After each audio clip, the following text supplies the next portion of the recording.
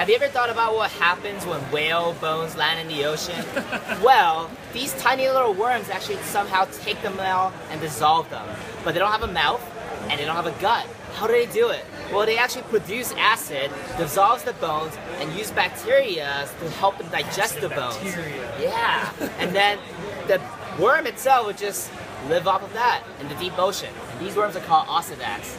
So you can find out this and more about us on squidtunes.com, and you can find us, like us, check us out, follow us on Facebook, Twitter, whatever, and enjoy. Mustache squid. Thank you very much. Mustache squid. Mustache squid. So yeah, things like that. Thank you. Yeah, no problem.